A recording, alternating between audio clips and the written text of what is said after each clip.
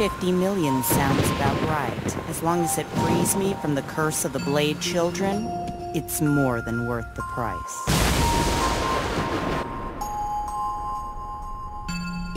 Don't you die on me, Sonobe.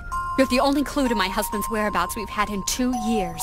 We can't lose any more hope on finding him.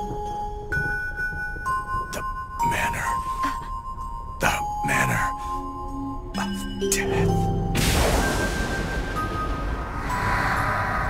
The Manor of Death?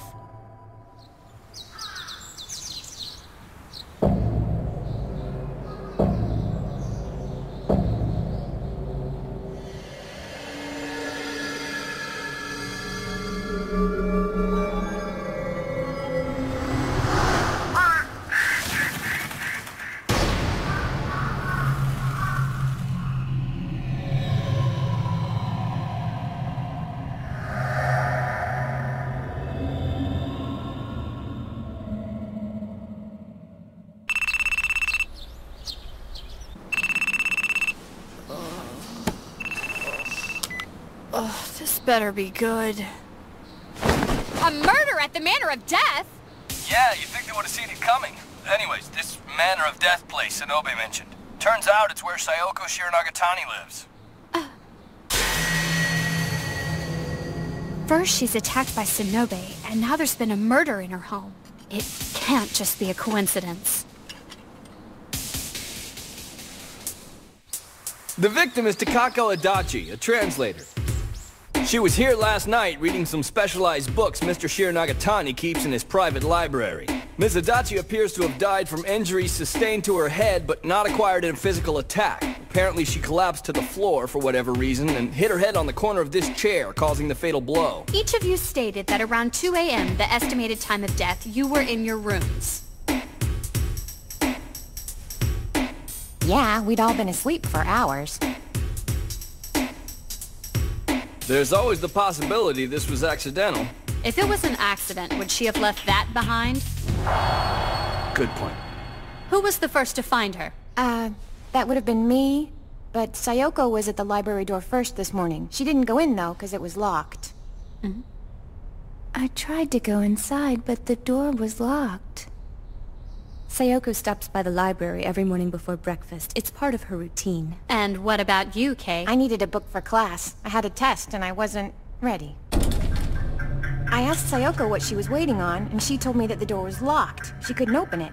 So I bent down and took a look in the keyhole, but there was a key inserted from the other side. I figured that was why it wouldn't open, so I grabbed a pen and pushed the key through. That's when I saw her. You got scared and rushed to find your in-house servant Reiko in the dining room. That's when you opened the door using a spare key, correct? Yes, I keep spares to every room in this house. Are there any other keys to that room? No, ma'am. Just those two. Who confirmed that the victim was deceased? That's me again. Mr. Shiranagatani, where were you during all of this commotion? I was in my room. I made him aware of the situation only after everything settled down. He isn't in the best of health these days. I'm sorry. Do you have some kind of illness? No, ma'am, I'm simply old.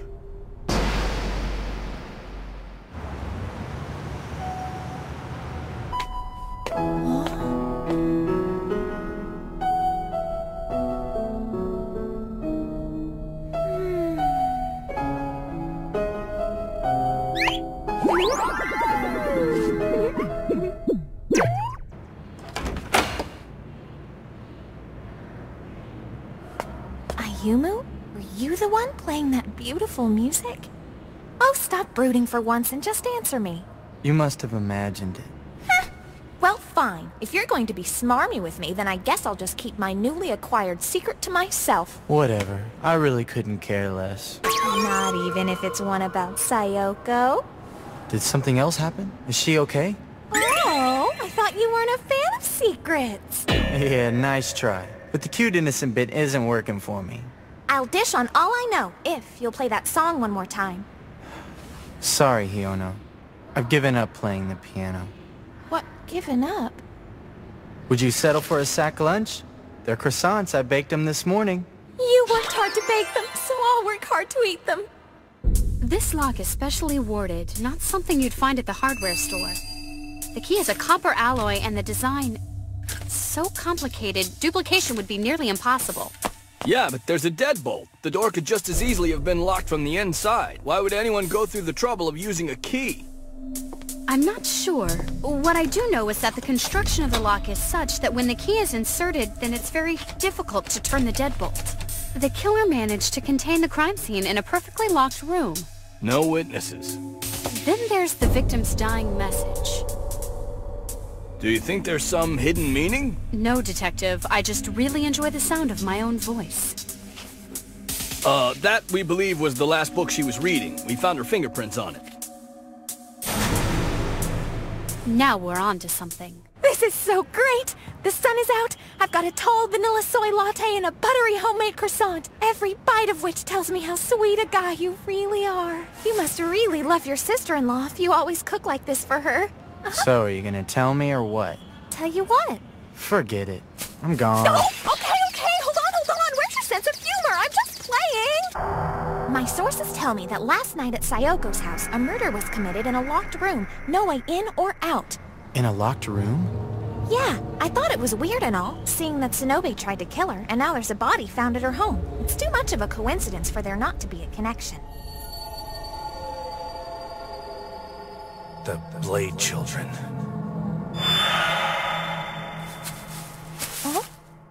Our conclusion is going to be a bit upsetting, but based on the security system settings of the manor, we have to conclude that this is not the work of an outsider. So, Raizo Shiranagatani, head of the house, Sayoko, his granddaughter, Kei, Sayoko's cousin, and the housekeeper, Reiko Hatsuyama. From here on, you should all consider yourselves suspects. Wataya? Oh, yeah. We also discovered that none of the victim's personal effects had been tampered with in any way. We can therefore eliminate robbery as a motive. There were also no signs of a struggle, leading us to believe that the killer either snuck up on or was familiar with the victim. I don't know if all of you are aware of the victim's dying message. On the verge of death, the victim left a symbol meant to be a clue as to the killer's identity. We found a square spiral scrawled on the floor near the victim's hand. This book I'm holding is the last thing Takako ever read. Inside this book, I found a character that looks strikingly similar to Miss Adachi's message. The character translates as Lightning Gate, but is called Raimon, which I find very interesting. Don't you, Raizo? I doubt it's a coincidence. Oh no. But I'm not sure that you're digging in the right place, Inspector. Ayumu! Oh, not you again. Sorry for listening in on your conversation. Great, you're here too? Now march yourselves out those doors and away from my crime scene! The Blade Children. Not this again. You can't tell me they haven't been on your mind too. You know something. I can sense it about you. Raizo Shiranagatani, former CEO. You built up a multi-million-dollar empire in real estate single-handedly. Then you sent the business world into near-catastrophic shock. After adopting Sayoko, you quit everything to take care of her. Where did you hear this? He got it from me! And now, there's today's incident. The Blade Children. This has to do with them, doesn't it?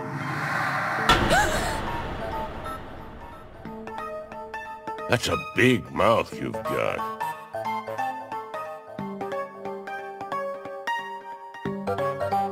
All right, Ayumu. Now that we've been kicked out, do you want to tell me more about these Blade Children? Ayumu?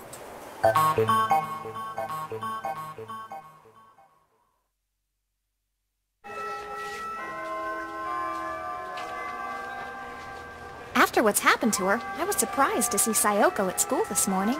You really keep your finger on the pulse of this place. Of course, silly. I am the editor of the school newspaper. It's my job to know everything about everyone here. Ever thought of using that book of yours to blackmail teachers? That is so unethical. Ayumu, I'm surprised. Oh. Sorry to interrupt. Hi, Sayoko. Got some interesting news about our victim. Apparently, Miss Adachi told her heart doctor something about acquiring a large sum of money. Her heart doctor? She suffered from a rare heart disease. Seems that anything, even the smallest shock, could cause an intense attack. Where was the cash coming from? Blackmail, maybe? Could she have been blackmailing the old man? Ugh.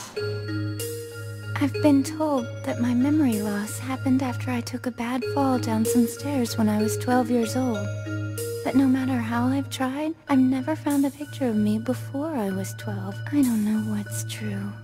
Not that I have anything against my current family. They've been wonderful. It's just... Strange things have been happening, and it's bringing up questions. What did you come here to ask me? What are the Blade Children? Takako said that one day she would tell me about them, but I never got to find out. With her bad heart, she was hardly around. Now she's dead, and I'll never have the chance to ask her again. Her bad heart? Right, got it. Please, Ayumu, if you know anything about the Blade Children, you have to tell me. It might be the one thing that shows my true past. Without my memory, every single thing in the world is surreal to me. It's like watching myself on TV and not actually living. Surreal. I feel it too. Why does something feel fake or out of place? There's something missing.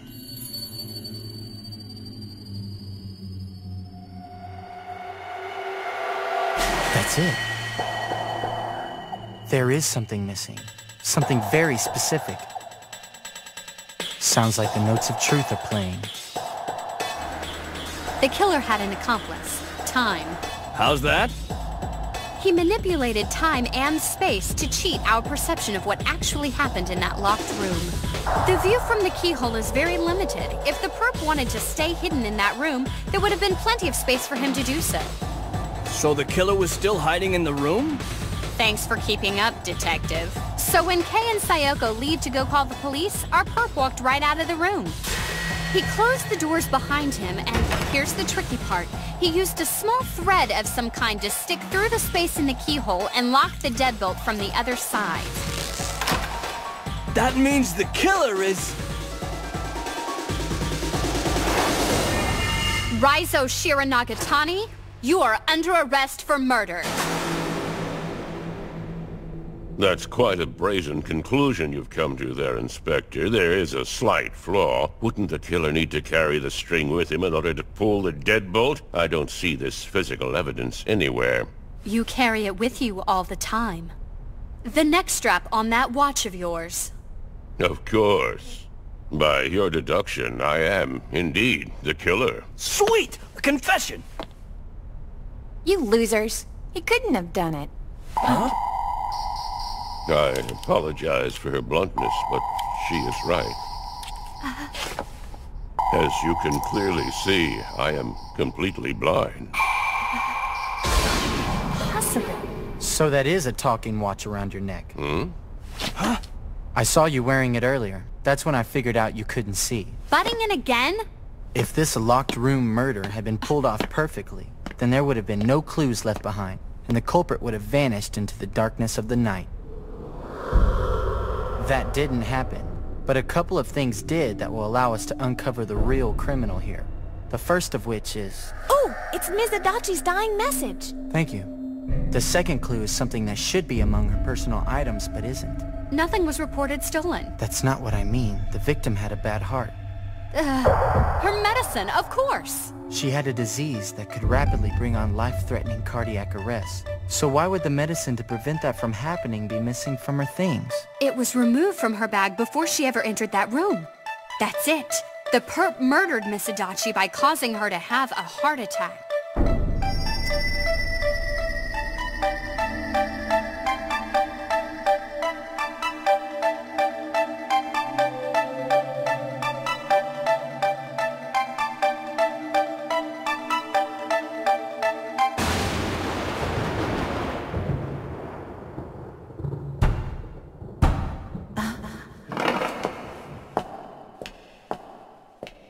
Here's how the killer did it. A simple knock made Miss Adachi walk to the door. As she grabbed the key, the killer struck without ever setting foot in the room. So the killer used a stun gun or something to give her an electric shock. That's why she scrawled the dying message. I think you're right, but before that, something else had to happen. She would have gone to her purse for her medication, knowing it would be where it always was. But it wasn't there, and she got dizzy. That was when she collapsed. On the way down, she never saw what was coming.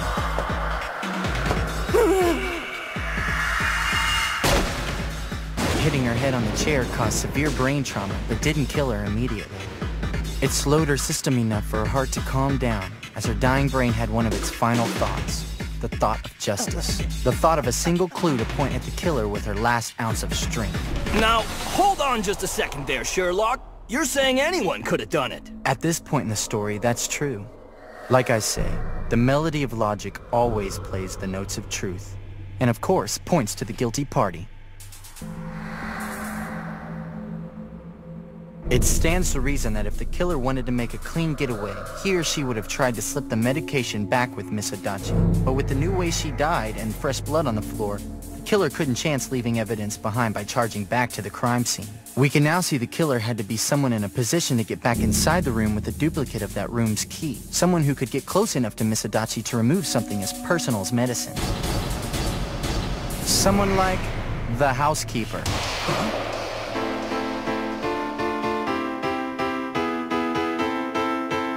I don't know if it was on your boss's orders or what, but you're the only one who could have pulled this off. Reiko. Inspector?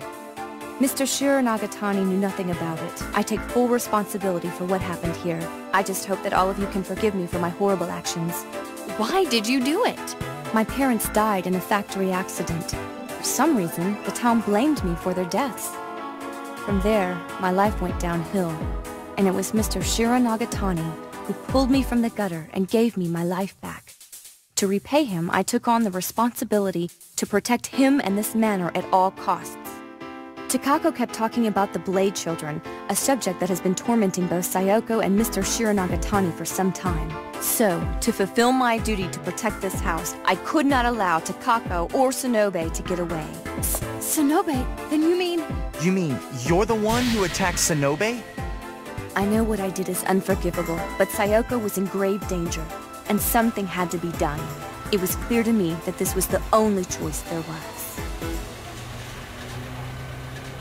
I still do not know what exactly the Blade Children are, but I can tell you that they seem to be the cause of Sayoko's suffering. How do you come up with that one? A decade ago, my daughter left to be with a man. Then, just a few years ago, she returned with Sayoko. I never learned the details, because my daughter died days later from some unknown illness. From that point, I was father to Sayoko. The poor child mumbled things about being cursed. She was always frightened, like she knew ghosts were around every corner. Looking at these recent events, it looks like she's right. Nothing in the world can sadden my heart more. What if Sayoko is a cursed child? After all that has happened, I still know nothing of my past. It's still possible that with time, your memory could return to you naturally. But it might not be what you wished for in your dreams. I don't care. Anything's better than this fake life. A person sacrificed herself to protect this life of yours. Makes you wonder, if it's so fake, why is it worth sacrificing so much to keep it that way? I'd think about that one for a while if I were you. Nice work on today's case, Ayumu. You solved that one in no time, and you'll get a huge write-up in the paper because I was there to catch it all!